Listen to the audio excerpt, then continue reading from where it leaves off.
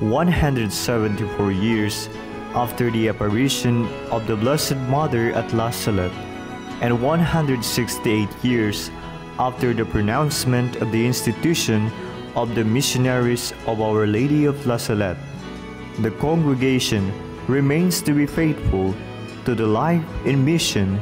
imbued and inspired by the beautiful Lady's message,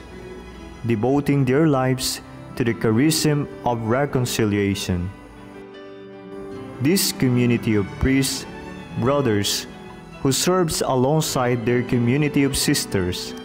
includes the mission to challenge people to ongoing conversion of life, to minister those who are outcasts and those in peripheries,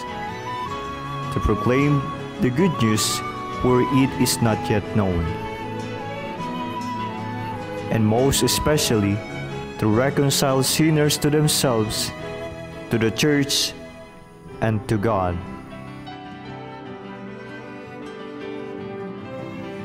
Now, their mission already reached many countries, including the Pearl of the Orient,